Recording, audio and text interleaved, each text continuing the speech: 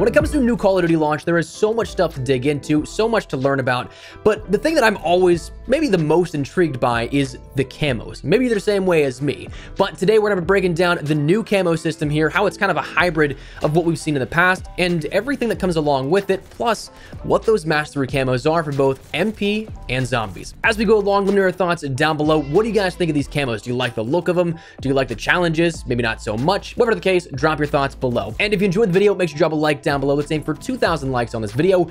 And if we're getting ambitious, let's aim for 3,000. You guys have been crushing it lately, so maybe we can do that. But if you are new to the channel, hit that subscribe button so you do not miss a single thing regarding all things Vanguard. Launch is just kicking off here. We have so much you do not want to miss. So if you're part of that 60% of viewers that are not subscribed and want to join us on the road to 500,000 subscribers while staying up to date with everything you need to, hit that subscribe button. We'd love to have you in the community. That said, let's talk about these camos and what you can expect from this year's grind. So first things first to touch on, all of this is pending no day one patch that nukes the build that we had in our pre-release capture session. So fingers crossed none of this has changed since then. But talking about the systems in place here for camos, it's kind of a hybrid system between Modern Warfare and Black Ops Cold War, what we'd seen in the past 2 years, taking a little bit of both elements there. Firstly, we see that the unlock quantity and challenges are very similar to what we saw in Modern Warfare, but their unlock structure is similar to Black Ops Cold War's camo challenges. We end up seeing that you end up getting camos at different tiers, unlocking every certain number of levels, upwards until those max levels you end up seeing for primaries. With weapon levels going up to 70 for primaries, 60 for pistols, you'll see those sectioned off a little bit differently.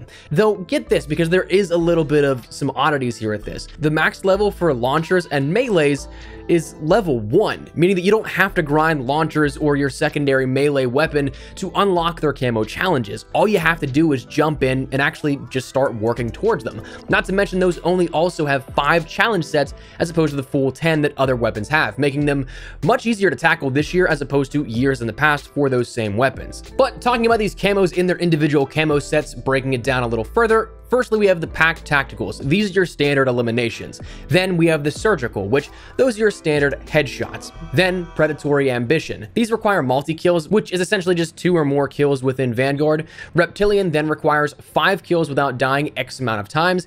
Deadeye requires long range kills.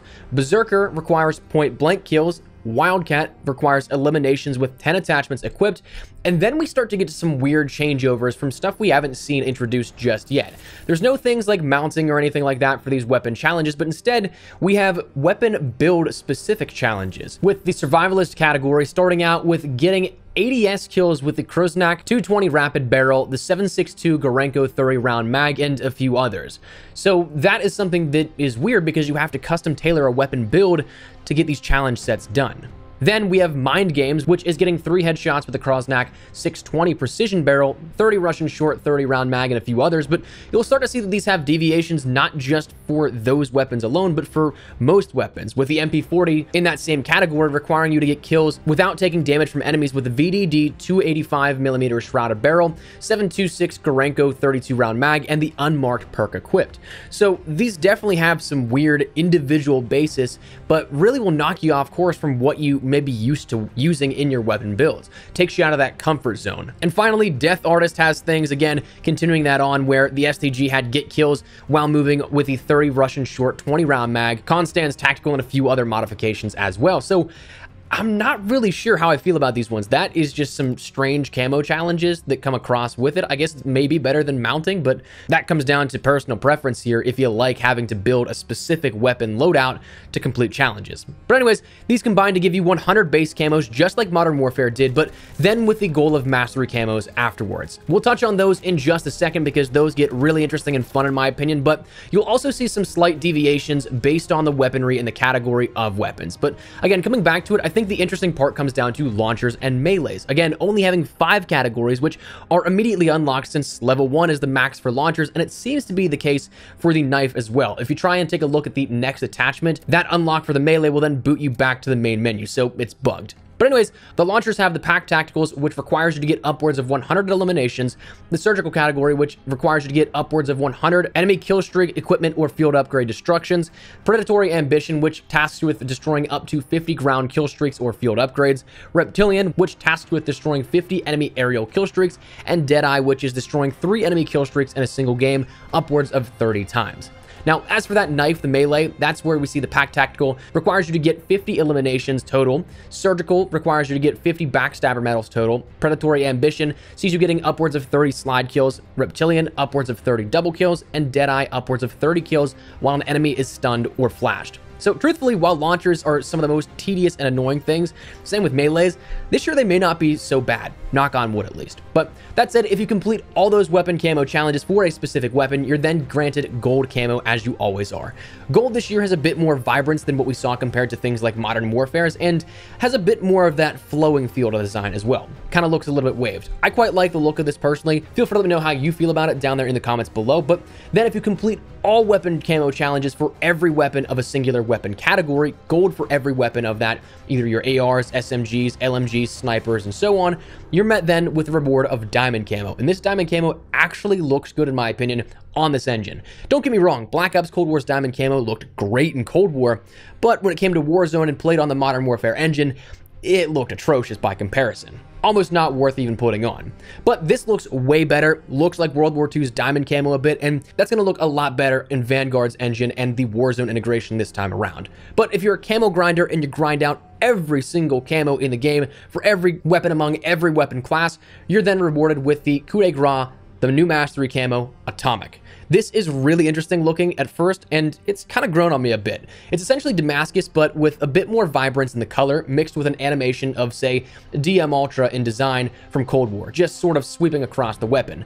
Like I said, it's grown on me, and the more I look at it, I actually quite like it. I'm definitely going to be grinding it out this year, and just know we'll have a ton of guides for you guys all throughout the year, so stick around here on the channel. But that's your mastery camos for Vanguard and the challenges along the way. But just like Cold War, again, coming back to that hybrid, you do have zombies camos to grind out as well that will be unlockable and look to be usable in MP as well. So these challenge sets are all the same in name, but slightly altered in design and in challenge requirements. The pack tacticals, these are your standard eliminations on zombies. Surgicals, these are your standard critical kills, otherwise your headshots. Predatory ambition, these require pack-a-punch eliminations much more than Cold War, maxing out at upwards of 4,000 elims. Reptilian sees you with getting 10 rapid kills upwards of 50 times. Deadeye requires you to get 2,000 eliminations as a result of an equipped Covenant. Berserker requires you to get upwards of 100 Boomschreier eliminations. Wildcat requires you to get upwards of 20 Sturmkrieger eliminations. Survivalist requires you to get upwards of 2,000 eliminations with 7 attachments equipped on your weapon. Mind Game requires you to get 3 or more rapid critical kills upwards of 30 times, kind of a twist on the similar challenge of last year, minus the crits part. And then finally, Death Artist sees you with getting 20 or more consecutive kills without getting hit upwards of 20 times. So very similar to what you may be familiar with Black Ops Cold War's zombies challenges, but at the same time, way more in terms of what is required. Now, the Mastery Camos, these return from Black Ops Cold War and the Dark Aether storyline, in name, but slightly different. These now mimicking the designs of the MP Camos from Vanguard, but also still holding the same name as the Cold War ones. You have Golden Viper, Plague Diamond, and Dark Aether. Golden Viper is a bit more of that auburn hue to the gold camo that we have from MP. Plague Diamond being a somewhat tinted version of the diamond camo, but with a rose gold finish and accent as well. And then Dark Aether being a bit more of a green variation for what you have of Atomic.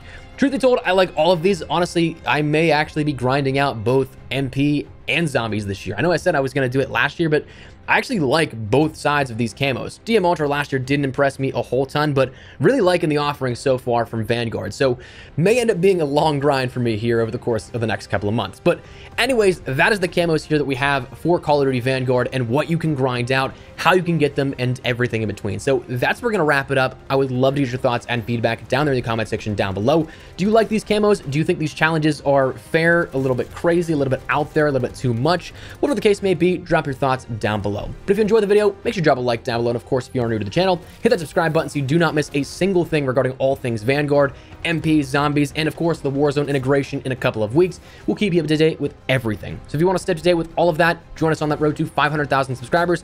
Feel free to hit that subscribe button. If you also want to follow me over on Twitter and Instagram, those are the best places to chat with me outside of YouTube. So if you guys want to strike up a conversation, ask me a question, whatever the case may be, that link is down there in the description below. That said, thanks so much for watching. I'll see you guys later. Take care and peace.